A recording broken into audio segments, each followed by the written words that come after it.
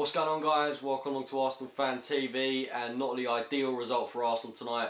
Our first goalless draw of the season, and a pretty poor performance from both Arsenal and Chelsea. This was a kind of really flat game from both sides. You could kind of tell from the first whistle that this wasn't going to be a really exciting game. Certainly not one that was comparable to our game last week against Manchester City. It wasn't going to be one that was full of goals. Chelsea actually looked like they were going rather defensive with this one, playing the likes of Lampard, Ramirez and John Obi Mikel. But I think there were a lot of things that went wrong with today's performance, especially for Arsenal.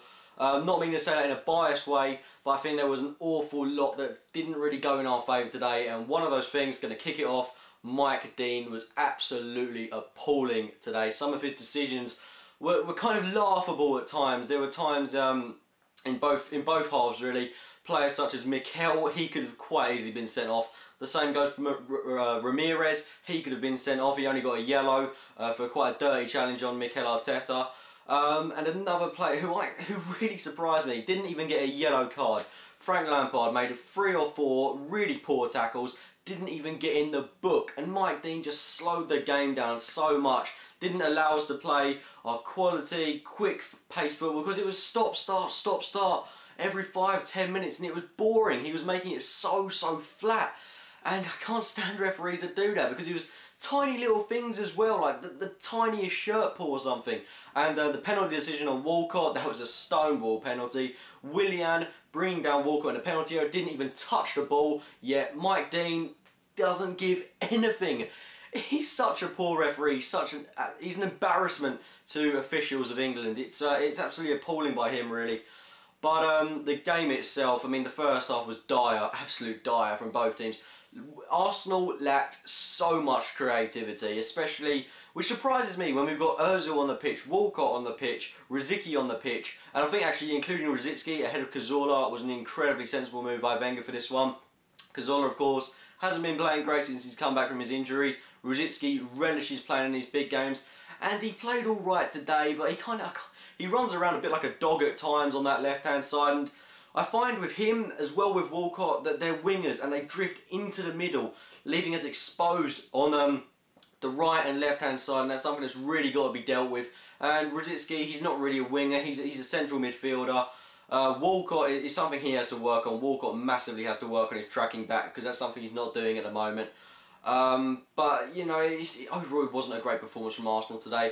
Ramsey, another one that didn't turn up today. But one positive I do want to take, Vermaelen was exceptional today. I thought he had a really good game. Didn't put a foot wrong. Same goes for Mertesacker, same goes for Gibbs, same goes for Sané. There was nothing wrong with the defence today. Szczesny, at times when he was tested, I mean, there's nothing wrong with the defence. But Chelsea, it kind of infuriated me in a way today. The way they sat back and didn't even try to get a goal against us. I mean, they sat back for a good 80 minutes of that game. I mean, there was a spell of about 10 minutes in that second half where they really turned the game around and they were putting mounts of pressure on us. But that was for about 10 minutes. They were happy for the draw, and that's what annoys me, because football, the aim is to get the win, and you shouldn't go into a game hoping for a draw. That's what infuriates me so much about Chelsea. But to be fair, they defended well, and you know, we didn't get a shot on target. But I think when you play 11 men behind the ball for a good majority of that game, then, you know, any team could do that. West Brom could do that, Norwich could do it. I would expect it from teams like that to go for a point, but not from Chelsea. Not a team that's competing for the Premier League title. And I don't see it as a point game tonight. Chelsea will, because they were really seeing out this one. And I thought we were the better team for the whole game. And honestly, I see it as 2 points lost, because we had the capabilities to win, especially in that second half from Olivier Giroud. And my word, he was so poor today. He really has to step up to the plate. I mean, his chance that he squandered was absolutely abysmal. It was a great ball in by Ramsey. It was probably the best chance of that second half. One of the best chances of the game, by the Lampard effort on goal. But he just scuffed it. To not even challenge the keeper is pathetic. He's got to be doing something there. But I mean, you know, the weather conditions weren't in our favour. That probably had something to do with it. But these are highly paid professionals, and I do expect more from them at times. Mesut Ozil, I think a lot of people were criticising him today. I thought he put in a much better performance than he did against City. He looked more involved in the game. And relating back to that thing with Mike Dean, the little scuffle between Ozil and Ivanovic, I think it was, why did he do nothing about that? That annoyed me a lot as well. I mean, you've got Ozil and Ivanovic having this argument, and Mike Dean just watching it. You know, get involved! You're the referee, you're not watching over the game. You're meant to stop these kind of things happening. And then the yellow card for Rosicky and the yellow card for Walcott was ridiculous. It's laughable. Mike Dean is such a poor referee, but you know, there's not much else to say about this game. I mean, it was a miserable game on a Monday night, but you know, we are second on goal difference, so it's not that bad. I mean, we could have won today. We had the opportunities to do it, but if you look at who Liverpool have got to play next, they've got to play City at the Etihad, and they've got to play Chelsea at Stamford Bridge. And we've got West Ham and Newcastle away, in my eyes, 2 winnable games. So there's no reason why we can't be back on top of the Premier League table on Boxing Day, and I'm confident we can do that. It's just, I think it was a bit of a disappointing game today. I'm sure you'll all agree with me in that one.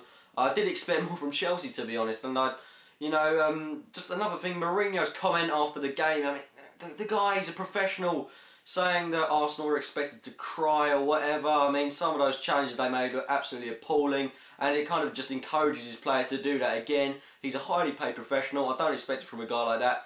To be honest, he needs to act his age, because that's just not on, really. You wouldn't get someone like Arsene Wenger doing that. It's a bit classless, really. But yeah, they've been my thoughts on the game. Let me know your thoughts. Do you think Arsenal should have done better? Did you expect more from Chelsea? I certainly did. If you have enjoyed the video, it'd be great if you could click the like button. Subscribe for more videos, and have a Merry Christmas, guys.